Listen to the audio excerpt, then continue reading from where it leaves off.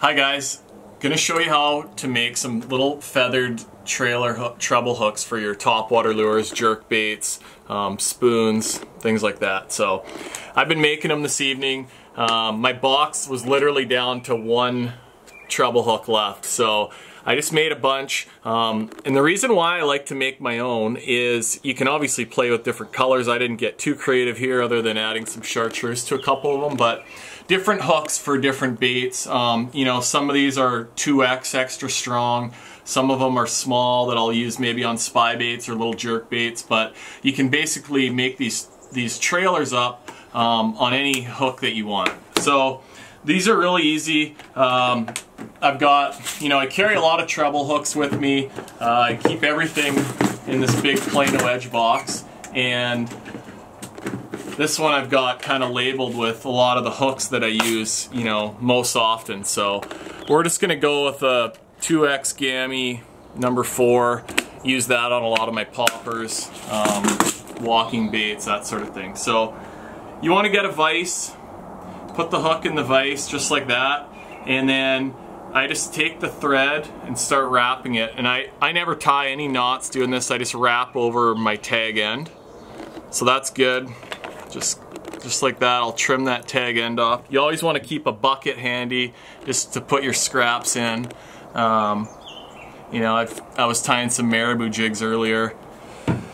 So the first thing I like to do is just put a little bit of flash, some kind of flashy stuff, flashaboo. I don't even know what this is, but I got all kinds of different stuff. And you really don't need much. If you put too much, it overpowers it, but that's like 5 or 6 strands, you can see. So I'm gonna lay that onto the shank of the hook. I always put this on first, and then I'm gonna just give like 6 or 8 wraps. So that's on there, and then I take my scissors and I'll just trim off that little tag end. Good pair of sharp scissors is handy for this.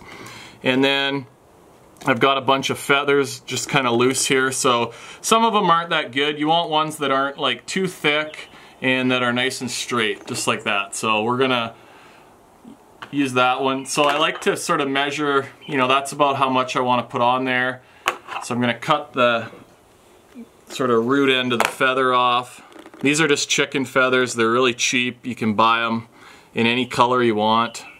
And then I'm just gonna tie a little bit, do 8 or 10 wraps, and that's on there.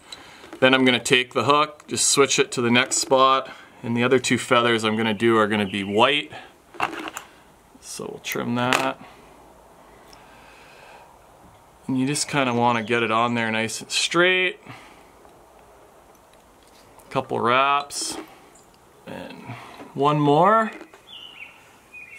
That's a nice little end on that one.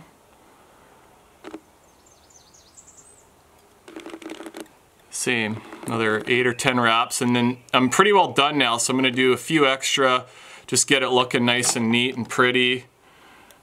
And all I use is clear nail polish now, and just sort of get all the, so it's not like gonna really gob all over it, but just sort of coat the thread with clear nail polish. And people that are good at tying flies and that, they'll always tie a knot in the end, but I've tied literally hundreds of these, thousands of marabou jigs, and I just glue them with the thread.